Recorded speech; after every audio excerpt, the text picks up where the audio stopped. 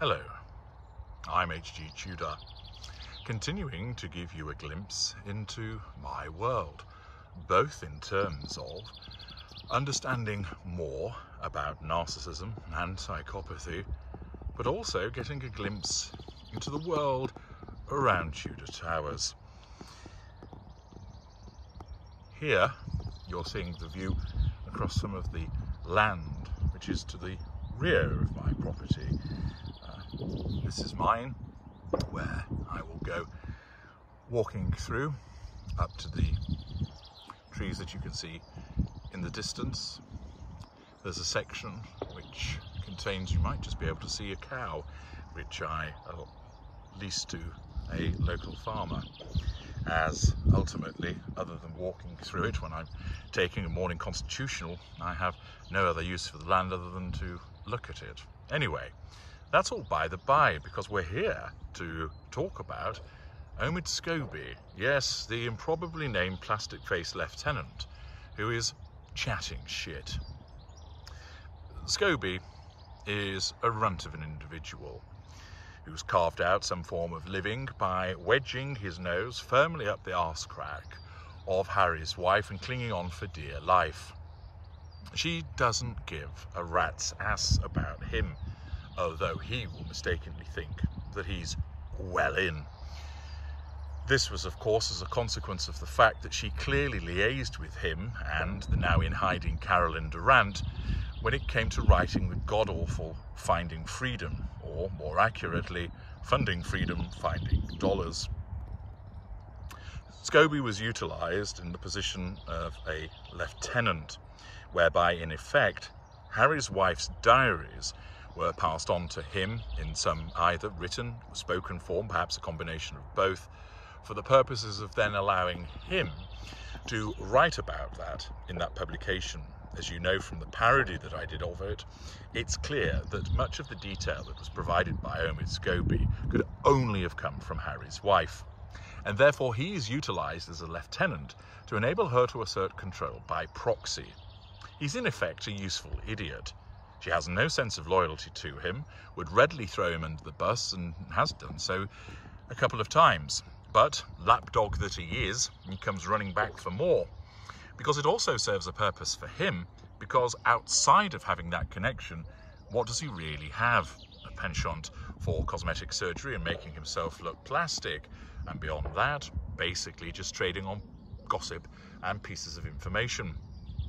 However, he has been chatting shit in accordance with the coronation as a necessity of supporting his handler and of obeying her instructions when it came to trying to smear the Prince and Princess of Wales.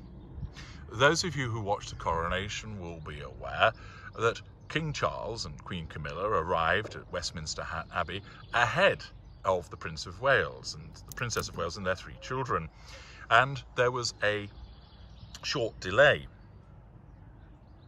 It was suggested by the improbably named plastic-faced Omid Scobie that this delay was occasioned by a consequence of the misbehaviour of the Wales' children. Now, George at the time was elsewhere, as he had a separate role. Charlotte is a little bit older, so the clear inference is that it was Loose Cannon Louis who was playing up. Now, there is no way that Omid Scobie could have known this. He is very much on the outside when it comes to the issue of the Waleses. They will know about him, and quite probably Big Willie Styley has occasionally thrown darts at a photocopied face of Omid Scobie, possibly even having a balloon made so it could go pop in the same way that Scobie's face would go pop if it was near any heat source. The fact is, nobody amongst the Waleses would give any information whatsoever to Scobie, and therefore for Scobie to suggest that there was some kind of brouhaha going on amongst the Wales' children which occasioned a delay is utter horse shit. Indeed, the cow that you might be able to see in the distance has probably not been able to dump out as much waste as has come out of Scobie's mouth over the course of the weekend. Scobie had no information whatsoever, no knowledge, no evidence, and this is something that I regularly teach you, to understand that you ought to go to the evidence to make a proper determination as to what's going on. And in this instance, you may well have read about what Scobie has said, but what's the evidence? There isn't any. It's entire speculation on his part. Not surprising. And of course, why then would he engage in this? Why would he, in effect, smear a child? Well, it's because he is doing so for two reasons. First, in order to get publicity and recognition for himself, so that he can go on a suitable television programme and speculate without any evidential basis whatsoever that, yes, the Waleses were late because the children were playing up. Secondly, he's doing it to curry favour with his mistress, the Duchess of Overseas. It might be, as a lieutenant, he's doing this of his own volition, so that he can pant down a phone or in an email, oh, mistress, I've been ever such a good boy, please let me sniff one of your oversized feet.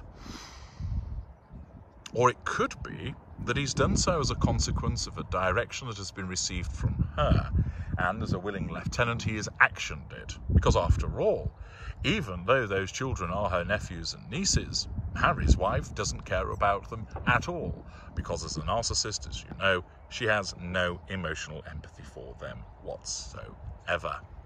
Accordingly, either he has done it of his own volition, in accordance with being a lieutenant, or he has taken instruction, guidance and order from her, again, as a consequence of being a lieutenant. The fact is, once again, the evidence is simple in this regard, the Waleses weren't late.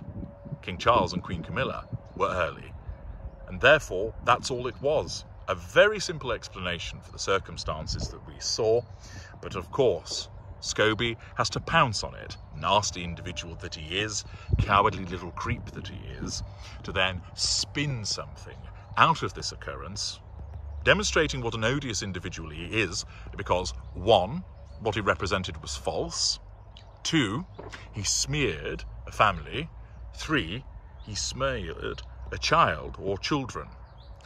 That tells you everything that you need to know about him, and it also demonstrates, by virtue of his position as a lieutenant in the fuel matrix of Harry's wife, precisely why he has behaved that way on her behalf.